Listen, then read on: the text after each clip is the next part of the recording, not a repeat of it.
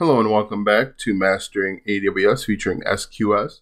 Today we are going to enter in some basic commands in the command line. Now, as I've mentioned a few different times in this course, we are going to use AWS Cloud9 for both our command line interface as well as the IDE portion of this course. And if you have not already watched or viewed the command line tutorial that was in the earlier part of this course, I urge you to pause the video now and go take a look at that course, because the first thing that you will need to do is you'll need to create an environment. To do that, you just click Cloud9, click Create an Environment. We will call this SQS. Click Next Step. I'm going to leave everything default, then Create Environment. Now, the earlier tutorial on Cloud9 goes into a little bit more depth. This one, I just want to get the environment up and running so that we can start entering commands. Depending on how much time we have, we are going to enter in probably 2 or 3 different commands, and then we will continue on depending again how much time we have in the next tutorial. So I'm just going to pause the video here while this environment is created. Once the environment is up and running, we'll start entering those commands. Alright, so we are back. The environment has been created. What we are going to do now is we are just going to start entering in different commands. The first command that we want to enter in is AWS SQS list-queues. And if we had any queues already created, it would pop up there, as you will see in just a moment. The next thing I want to do is I want to create a queue. And to create a queue, we're going to go AWS SQS create-queue. Then we need to go --queue name. And we are going to call this new queue. Alright, and then we know that it was created successfully because we have the queue URL. So if we go and we list the queue again, AWS SQS list queues. That's not working. AWS SQS list dash. There we go. So there is a little bit of a delay between when the queue was created and when we can view the queue via list queues, the list queues command. So the next thing I'm going to do is I'm going to create probably 6 queues in total. So I'm going to just go up and hit enter in 1. So I have a new queue 1 and then a new queue 2. Then I want to type in AWS SQS create -queue -queue name, and we're going to call this one old queue. That one was created successfully as well, so we'll give this old queue1 and then old queue2. And then what we want to do is we want to probably wait 30 seconds, and then we want to do a list queues again. AWS SQS list-queues. Alright, as you can see, we have our 6 queues. Now the reason why I wanted to enter in these queues, the old and the new, is because the next thing we're going to do is we are going to list the queues by prefix. And to do that, we are going to type in, we want to get all of the queues that have new in front of them, and we want to omit the ones that say old. So we're going to type in AWS SQS list queues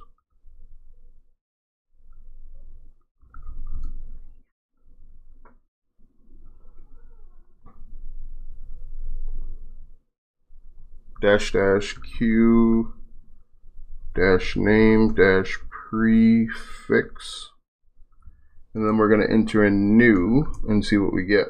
And see, we get the first three. We get the 3 new, but not the 3 old. So the next thing we want to do is we want to send a message. So let's send a message using new Q1. And to do that, we type in AWS SQS send dash message dash dash Q dash URL, and I'm just going to copy the HTTPS here, and I'm going to paste that in down here.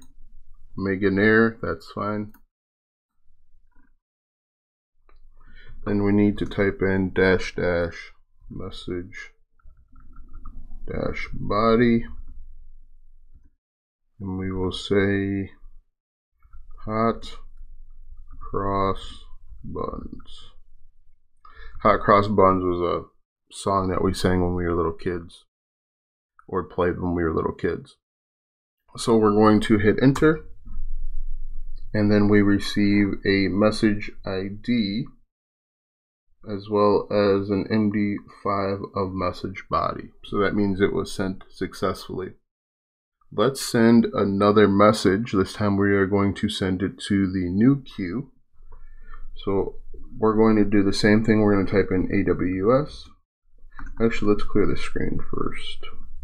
I'm going to copy this here and clear the screen so that it shows up at the top. We're going to type in AWS SQS send message dash dash Q URL, then paste that in, dash dash message dash body. We'll say today, whoops, today's date is question mark. And we'll hit enter, and again you can see we received a message ID, which usually means it was sent correctly. So what we're going to do now is we're going to verify that these messages were sent and received in a few different ways. The first way we'll do that is we will go up to the AWS message console, the AWS management console, and we are going to click on SQS.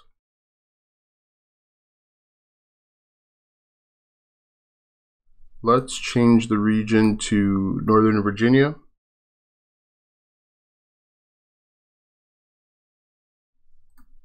Let's change region to Ohio.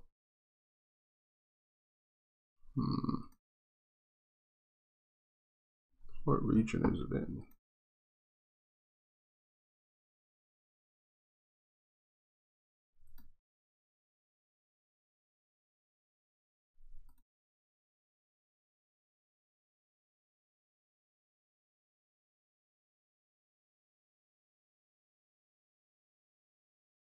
I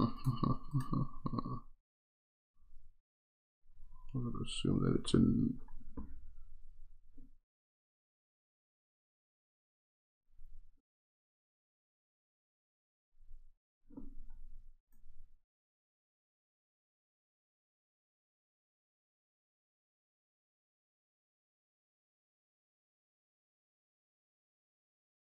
actually, we can check the region by Southeast 1.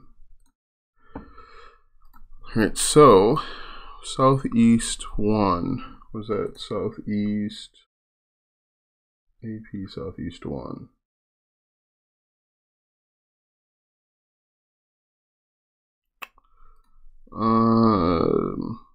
So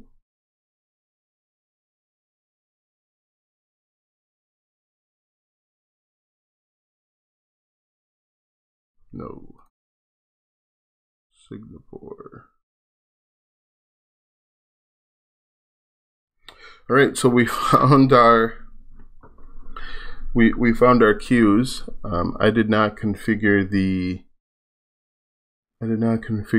region, and so we found ourselves in Southeast 1. The way I was able to figure it out, 2 ways, trial and error. And the second was I was able to take a look at the region. Every region has a code similar to this that's associated with it. So I went to, usually I use US East 1, which is Northern Virginia. For some reason we are in the Southeast 1, which turns out is Singapore. But we found our queues, and as you can see, I have 6 listed.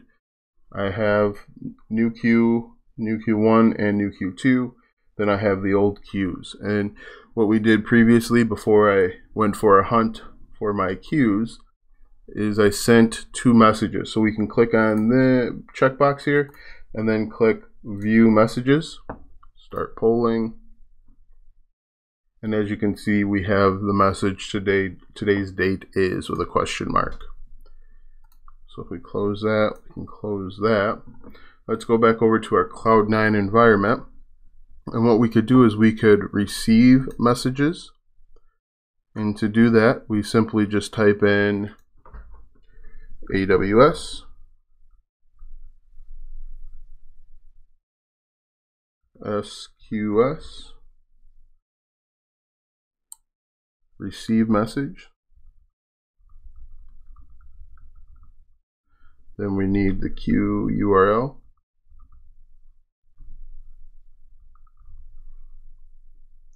So we're just going to, I'm just going to copy this, paste it right in here, and then hit enter. And as you can see, we have the body. We will need that recipient handle going forward. That recipient handle is important when we need to delete a message, and I'll show you how to do that coming up. But we were able to successfully receive that message, so that's a good thing. In the next tutorial, we are going to pick up where we left off. We are going to send some more messages. We're going to create a queue with attributes. We're going to list those attributes, tag a queue, and delete some messages, as well as delete a queue. So thanks for watching, and we will see you soon.